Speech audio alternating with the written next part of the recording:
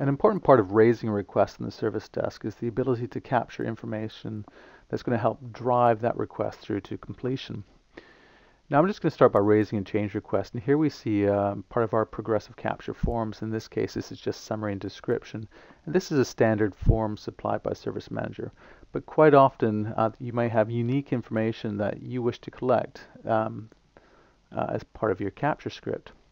So here I'm just showing a customized form with a few different options. So here we see a drop-down list, some checkbox, and multi-line fields. Now this kind of custom form can be designed within the Hornbill administration in the Progressive Capture Designer. So we have the request details, which was the first form that was displayed, and then we have the change questions, which was our custom form. And here's the three options, and we just have a look at the properties of the drop-down list. We can see how we can view the drop-down type and then all of the contents of the drop-down. But what I'm going to do is just add in my own question. So I just break the initial line and drag and drop over, and here is where we can add our customized form. Okay, and then by selecting this, we see the difference. We have a purple form for a customized and the blue for the default Service Manager forms. And if we just go to the properties here, we'll start by giving this a title which is visible within our designer. Now I'm going to create a question simply to supply the needed by date. And the first thing we'll do here is we'll go down and give this form an ID. And this is simply so that we can use this within the business process later on. Next, what we're going to do is we're going to add a prompt. So this is going to be the question that will be asked of the user collecting the information. So here I'll just type in, when do you need this by? And then we can add in our field. We select on the edit button, and here we can start to provide our information. So again, we're just going to give this an ID of needed by.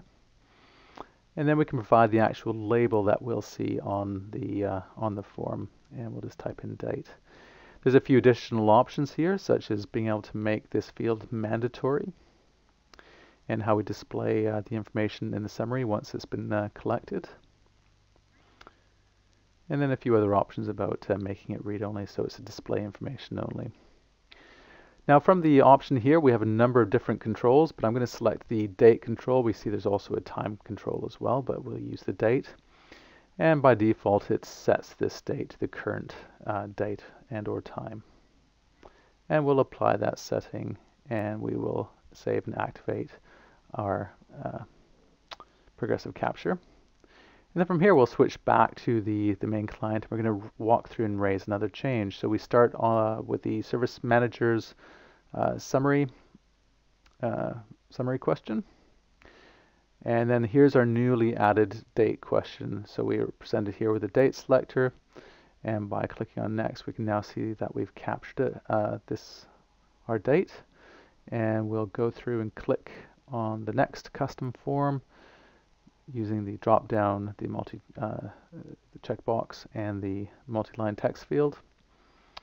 And we'll just finish off by selecting a category, and we'll not include an asset on this request.